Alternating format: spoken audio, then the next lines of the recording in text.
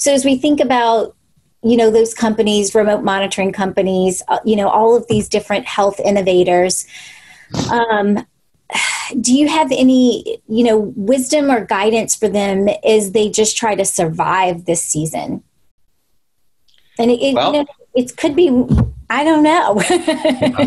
I know, huh? It is so unprecedented. It depends on how you run your company and what you do with your capital, right? If you're capital efficient and you have capital, then perhaps this is an obvious thing, but I'd say work on your product, right?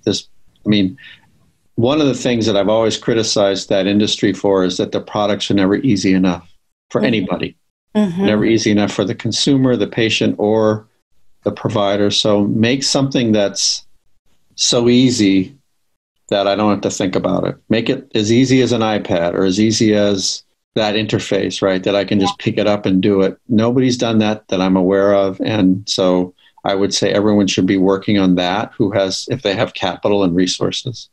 Yeah. Maybe you're not out selling, but let's get the products better, because a lot of them are designed by engineers for engineers, right? They need to be designed for people who are afraid of technology. So that's one thought.